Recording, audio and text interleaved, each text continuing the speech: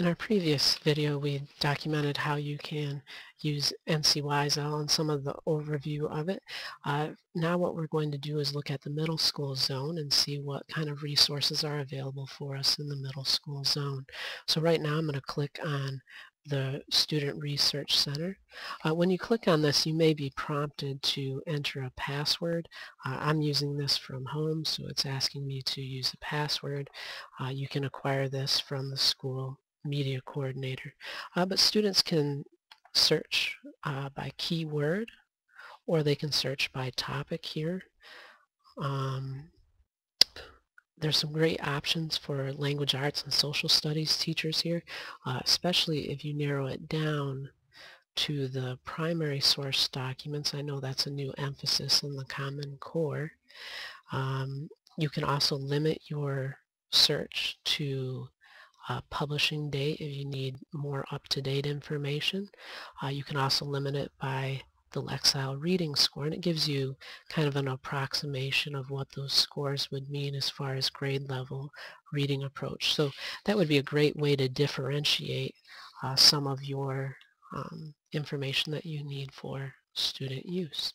But if we head back to the middle school zone and we go to our next resource, Britannica. Most people are probably familiar with Encyclopedia Britannica. Well, this is the online version, and we have a subscription to this, and so it gives lots of resources here.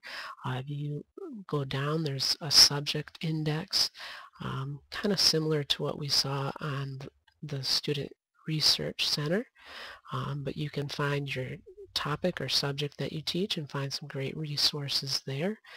There's also a section for biographies, a world atlas, comparing countries, so some interesting stuff there, and then touring the USA. Also has some other useful things as well, has some daily things that change, daily buzzword, a vocabulary thing for the day, and also biography of the day. So that's the Britannica. And then the next resource we're going to look at is InfoTrack Junior. And I'm clicking on this, and again it's going to ask for the password, and again you just get that from your librarian, school librarian, and it should be the same password for each of these. But InfoTrack Junior, it's a database with over 1.6 million articles that are continually updated.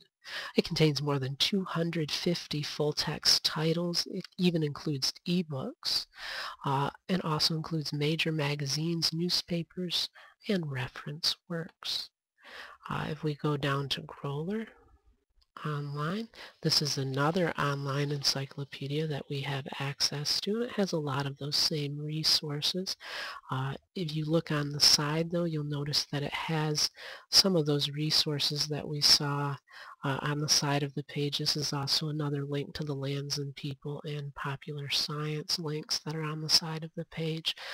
It's got some great lesson plan links here where it says for educators, so that would be something that you definitely want to take a look at. Has lesson plans that are searchable based on your grade, based on your subject area.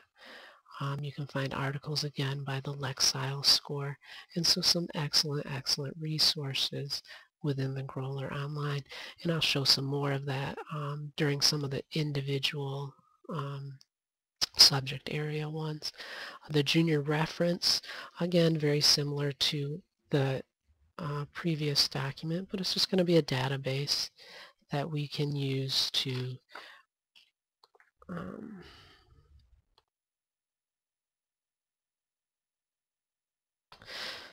search and find what we're looking for, and it's a great research tool. You can narrow it down depending on what you're looking for. Maybe it's student edition, or maybe you're just looking for science resources.